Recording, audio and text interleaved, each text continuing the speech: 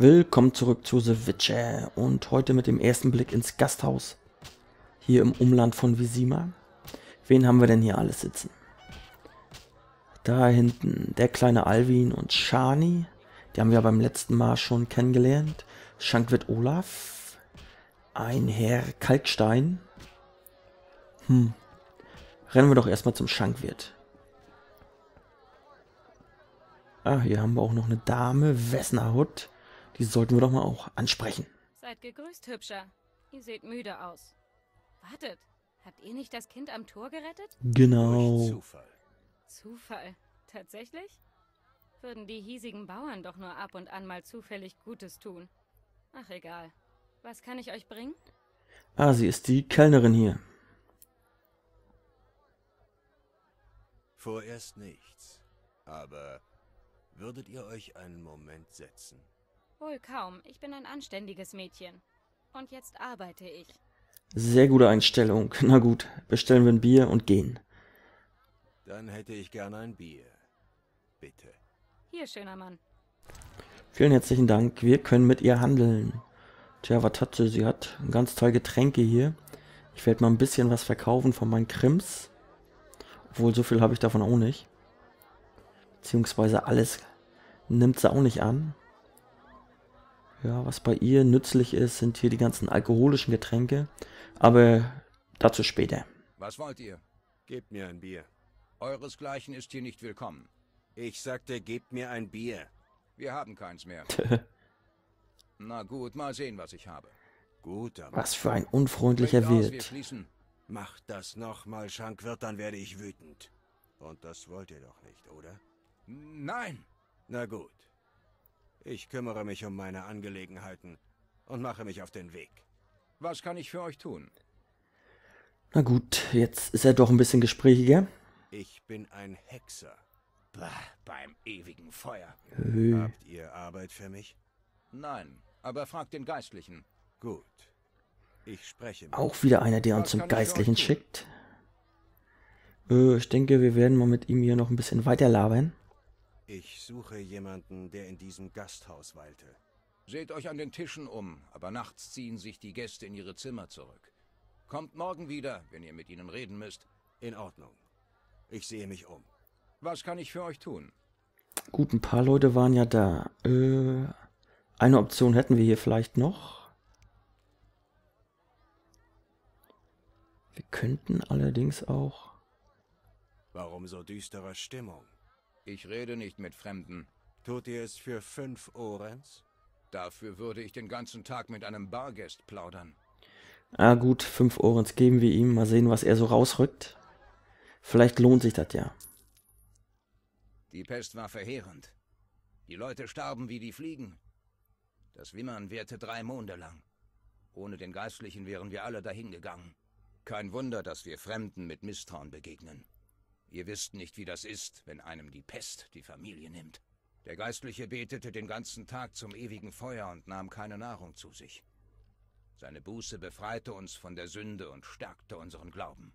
Wir reinigten unsere Häuser von Sünde und Schmutz, sammelten sie ein und am nächsten Tag waren wir befreit von unserer Verderbtheit.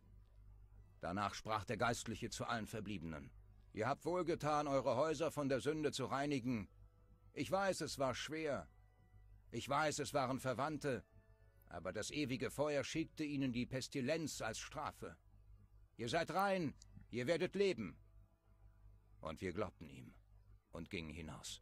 Es war frostig und beißend kalt. Aber wir büßten, wir krochen auf Knien durch das Dorf und beteten in allen 5 Kapellen. Am nächsten Tag herrschte Stille im Dorf, als wären alle eingeschlafen. Seither wurden weniger krank. Eine tröstliche Geschichte. Tja, der Geistliche scheint hier doch einen ziemlich hohen Stellenwert zu haben. Bei den ganzen Einwohnern hier. Irgendwie scheint er sie auch ziemlich gut unter der Fuchtel zu haben. Na gut, den dicken Olaf lassen wir erstmal. Mal gucken, ob Shani was Neues hat. Wolltet ihr mich noch etwas fragen? Die kennen wir ja auch irgendwo aus Geralts Vergangenheit. Allerdings weiß Geralt noch nicht, woher genau. Ihr habt mich gerettet, oder? Ja, kleiner Ich Alvin. habe geholfen.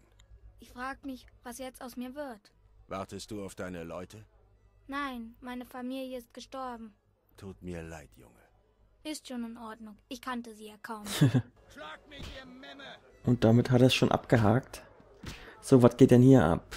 Faustkämpfe. Tja, so wie es aussieht, können wir hier boxen.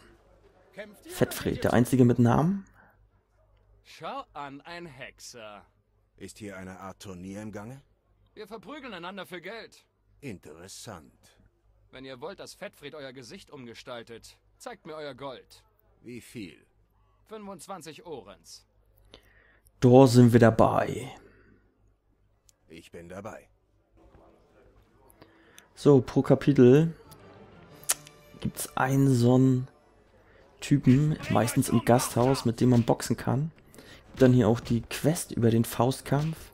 Zieht sich also durchs ganze Spiel. Fettfred ist der erste Gegner. Ja, ist zwar fett, aber nicht sonderlich stark, wie man hier sieht. Den haben wir gleich down. Ich bring euch um, Bastard! Und das war's schon. Zack, zack, zack. Schwabbelbacke liegt. Tja, Geralt. Großer Gladiator. Ihr habt gewonnen. Wo ist meine Belohnung? Wählt. 2 Flaschen Schwarzgebrannter und ein kleiner Happen dazu, ein Ring oder Bargeld. Tja, ein bisschen Kohle brauchen wir noch, deswegen nehme ich das Gold. Ich nehme das Gold. 100 Ohrens. Gar nicht schlecht. Ich sollte mir einen stärkeren Gegner suchen. Ja, das werden wir auch tun. Allerdings werden wir den hier im Umland nicht finden. Deswegen müssen wir aufs nächste Kapitel warten. So, Stufenaufstieg gab es auch. Hier, Kalkstein. Den hatten wir noch nicht. Der 3 Unzen Optima Mater, ein Tropfen Quecksilberlösung. Oh, tut mir leid. Ich war ganz in Gedanken. Das haben wir gemerkt. Seid gegrüßt. Seid gegrüßt. Ich bin Kalkstein, Alchimist. Geralt, Hexer. Ein Hexer? Wie viel verlangt ihr für eine Gelegenheit, euren Körper zu untersuchen? Ich glaube nicht, dass ihr euch das leisten könnt. Ihr würdet der Wissenschaft einen großen Dienst erweisen. Na gut. Allerdings hätte ich gedacht, dass ihr zuverlässiges Wissen schätzen würdet. Ich respektiere Wissenschaft und Wissenschaftler, auch Alchemisten. Und dasselbe erwarte ich wiederum von ihnen. Verstehe. Ja, vielleicht könnt ihr ja einer Untersuchung postmortem... Ziemlich ausverschämt, der Gute. Redet weiter, und ich werde meine Meinung, was Alchemisten angeht, noch ändern. Schon gut. Tut mir leid. Tja, der sieht aus, als wenn er frisch vom Planet der Affen eingeflogen wurde. Könnte ich jedes Mal wieder drüber lachen. Tja, viel, was wir ihn hier fragen können. Ihr seht nicht wie ein Einheimischer aus. Ich lebe in Wyzima, aber ich komme gerade von einer großen Versammlung von Alchemisten, Pyromanten und Geomanten in Ochsenfurt. In Ochsenfurt ist nicht möglich. Eine wunderbare Stadt, ein Hort der Wissenschaft. Zweifellos. Kam die Versammlung zu spezifischen Schlussfolgerungen? Es war eine unglaubliche Erfahrung. Ich präsentierte meine Dissertation spezifisch.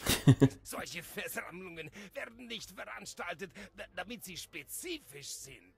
Ich bin nicht sicher, ob ich den Sinn begreife.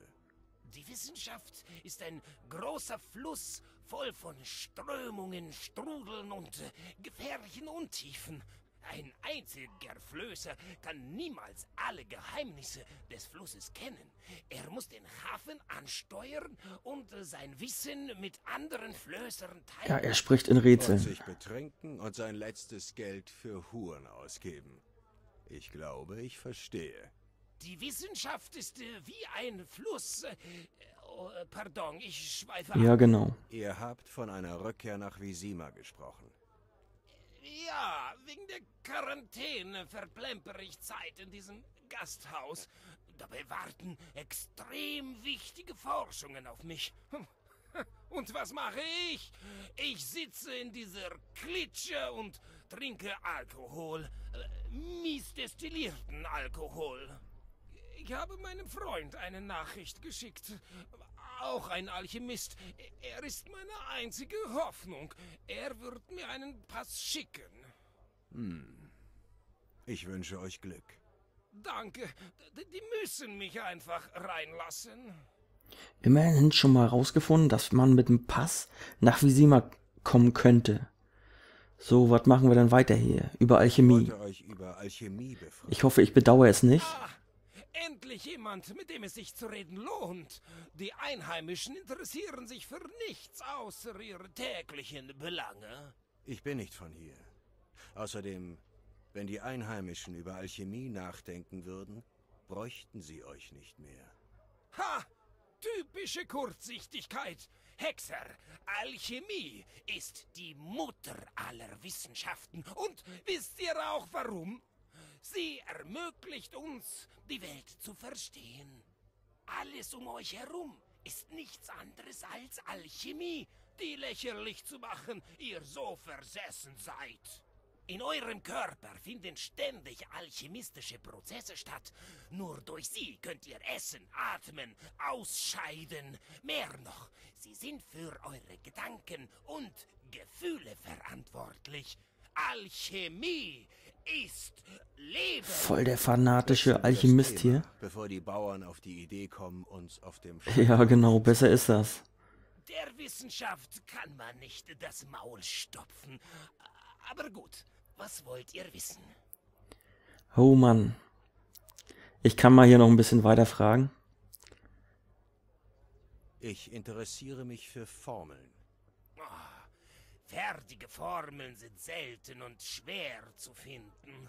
Ich rate euch, experimentiert und wandelt Rezepte ab, die ihr schon besitzt. Die meisten Leute unterschätzen den Wert der empirischen Methode in der Wissenschaft. Ach komm, ein bisschen machen wir noch. Ihr an eure alchemistischen Grundstoffe. Ihr braucht Ausrüstung, damit ihr das korrekte Destillat erhaltet. Ich persönlich benutze einen Destillierkolben, verbunden mit einer Retorte, einer zusätzlichen Rektifiziersäule und einer Kühlspirale aus Kupfer. Und wenn ich gerade keine verbundenen Destillierkolben zur Hand habe? Verstehe. Feldforschung. Olaf sollte einen anständigen Wodka oder Brand haben, der als alchemistischer Grundstoff dienen könnte. Ja, ich denke, so langsam reicht's doch. Der verwirrte Wissenschaftler, der labert uns hier voll. Ich denke, ich habe genug gehört. Aber da diese... Wir haben doch gerade Einen Moment erst noch. angefangen. Da dieser Kalkstein uns noch weiter durch das Spiel begleiten wird, uns noch öfter über den Weg läuft, wollte ich das hier mal Wohl. schon mal ein bisschen einen kleinen Eindruck von ihm gewinnen kann. So, lasse ich ihn hier erstmal sitzen. Von dem haben wir ja auch eine Quest. Dieses Ghoul-Blut. Was kann ich für euch tun? Aber das müssen wir später beschaffen. Habt ihr ein Zimmer? Ja, für euch 5 Orens. So, Gasthaus können wir meditieren. Wir hatten ja einen Stufenaufstieg. Außerdem hat er ja gemeint, tagsüber sind hier vielleicht noch andere Gäste. Und darauf warten wir ja dann auch. Gut, 6 bronzene Talente. Und ich habe mir mal gedacht, ein bisschen was in Intelligenz. Und zwar auch Stufe 2, weil ich nämlich die Kräuterkunde hier lernen möchte. Damit Geralt auch die Pflanzen, die uns unterwegs über den Weg laufen, pflücken kann. So, die ersten 3 sind also verteilt. Denn Alchemie möchte ich schon ein bisschen was investieren. Ist wirklich sehr praktisch. So, nehmen wir hier noch irgendwas. Bei Gewandtheit vielleicht Stufe 2, ja. Pfeile ablenken brauchen wir nicht. Parieren machen wir später. Ich würde mal sagen, da wir das Art ja auch relativ häufig benutzen, werde ich hier jetzt auch schon da ein bisschen was reinpacken. Lehm.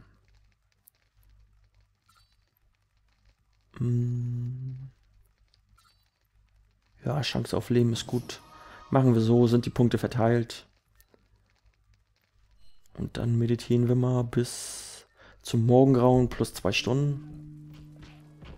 Und dann wollen wir mal gucken, ob hier noch ein paar mehr Leutchen rumkrauchen im Gasthaus. Ah, moin Alvin. Kleiner Rabauke. Shani auch da. Und genau, der Dicke hier. Die Clan Leuvaarden hieß der. Endlich ein vernünftiger Mensch hier. Und ihr seid? Der ist neu. Leuvaarden. Kaufmann. Ich meine die Familie Leuvaarden. Die Familie oder eine andere. Ich spüre, ihr habt Arbeit für mich. Leider. Mein Freund verschwand in der Höhle unter Wyzimas Mauern. Ihr glaubt, dass er tot ist? Ich weiß es nicht, aber ich bezahle euch 200 Orens, wenn ihr ihn rettet oder zu einem anständigen Begräbnis verhelft. Abgemacht? Klingt doch nett. Natürlich. Abgemacht. Mein Freund wollte die Quarantäne umgehen und Wyzima betreten. Warum ging er durch die Höhle? Wir hatten gehört, dass dort Waren nach Wyzima geschmuggelt werden. Ich werde mein Bestes tun. Seid vorsichtig. Mein Freund hatte nicht zum ersten Mal mit Ungeheuern zu tun. Wenn er tot ist, lauern dort sicher Gefahren. Alles klar, neue Quest aufgegabelt. Die Last der Vergangenheit. Sollen wir also den Kumpel, Freund, was auch immer, von diesem Leuvaarden in einer Höhle suchen. Entweder ist er tot, dann müssen wir ihn begraben. Und wenn nicht, dann müssen wir ihn halt zurückholen. Oder irgendwie so. Auf jeden Fall sollen wir ihn finden, ob tot oder lebendig. 200 Euro wird es geben. Klingt doch vernünftig. Guter Preis. So, ja, die Verträge hatten wir alles schon abgearbeitet. Faustkampf auch. Gesucht ist der Professor. Dann würde ich sagen, war's das. Ja. Fürs Erste soll's das hier wirklich im Gasthaus gewesen sein. Also viele Spuren führen ja jetzt tatsächlich zu diesem Geistlichen. Und ich denke, beim nächsten Mal werden wir uns auch aufmachen, um diesen mal ausfindig zu machen. Bis dahin würde ich sagen, vielen Dank fürs Zuschauen und bis demnächst dann. Bye, bye.